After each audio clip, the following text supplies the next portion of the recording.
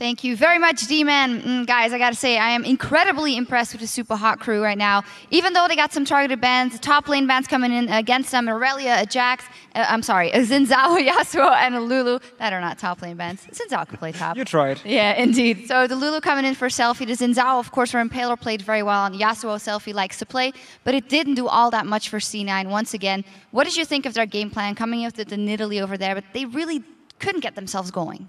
I think Nidalee is a good pick, but you need to have the team comp needs to fit because you want to siege, and if you fall behind as a Nidalee, you have no wave clear, and especially if 4 people or something rotate into your lane and they take your tower, there's nothing you can do.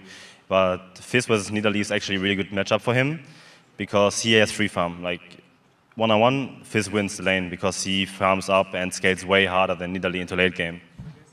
100% agree with Dexter. I mean, one of the reasons Fizz is popular now or being played is because of Nidalee. So you can take him against free farm the lane. You can even later on then just start split pushing around. Fizz is one of the strongest mages going into the late game. So that's a really good counter pick here from Selfie. And of course, him getting the first blood helps. Yeah. And he just continued to go from there. And the whole comp from Cloud9 was very good if you got into late game. But then Supa Hot Crew simply just shut them down early mid-game. And when you lose all the lanes so hard, you lose the map control so hard, there's actually nothing you can do. There's actually some resemblances with yesterday when Millennium went down in the first game and then they totally changed their game plan around and barely made it in that game too, thanks to Nocturne and Ryze. But you're still not a fan, Dexter. Yeah, it's too late game. If you want to have a carry jungler, you need strong lanes. And if you want to have a farmed Ryze, you need a strong jungler. And if you have a Ryze playing one-on-one, then he needs a lot of help because he will get camped for sure. And even in a lane swap, it's good. And Ryze can freeze the lane for 20 minutes, but at the same time, you keep your jungler behind because he has to push a tower for like 5 minutes and doesn't stack his Feral Flare at all. And yeah, he won't be the help Ryze at all. And I think it's too late game. You just need like a more mid-game oriented team comp. Well, I like the idea about going more late game for them because they showed in game 1 when they had their pick comp with LeBlanc, with Kha'Zix, they couldn't really play the map well enough. So I like the fact they went more for team fights and they went more for, if we get ahead early game, we can start sieging down the tower with Nidalee, we can force them to fight us, and then we have this very strong comp with Ryze as well, who can go in there and obviously scales well into a late game. So I like the idea. But again, when you're actually getting outclassed against Supa Hot Crew in the lanes, there's just nothing you can do here. So they need to come in for the third game now, and just either they need to go for comfort picks where they know they can perform, or they just have to try and pick very strong laners and think, okay, we just need to win the laning phase now and then see what happens. I mean, I'm not sure what they actually should do, and that's why they're also behind. Well, that's fine, because we have the Oracle here, Dexter, who yesterday predicted everything that Millennium should do. So, Dexter, do you have any ideas? Because when you're falling behind in those lanes individually, there is not a lot you can do.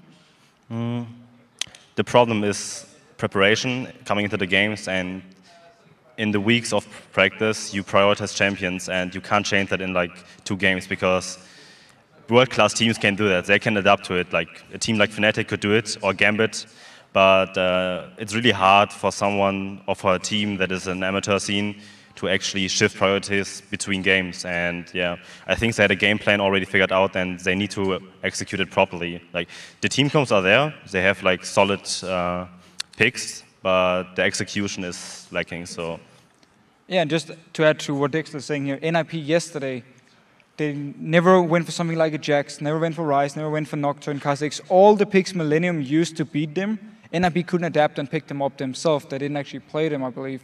So it seems to be the thing here for the challenger teams, at least in Europe. The champion pools are not as, as deep as the LCS teams, and also the comps they can use doesn't seem to be there. So once they actually fall behind, once something doesn't work for them, they don't really know what to do to adapt. Yeah, strategy, of course, and preparation is one thing, and what's in your head is another thing. How can you adapt mentally? And that's also something we asked you guys at home at the top of today's show on Twitter. Which team has a psychological advantage in a promotion series and why? And here are some of the responses you sent in. The first one is from @YepIt'sJustJen. Supa Hot Crew have the advantage. They have already handled great pressure from being in the LCS so far, and Mr. Raleigh is an insane AD carry. I love watching his Lucian, straight up. Well, I think they're showing here, why they have the advantage. If again, they come in with a very good plan. They seem to have answers for whatever Denial did. Oh, Denial, not Cloud9, I mean. That's later. Yeah, that's later. Whatever Cloud9 is doing. I mean, Cloud9 first pick Nidalee here, and they just said, you know what, we can just play Fizz. We just save it for our last pick. So they got two very strong picks again, Leona and Lucian.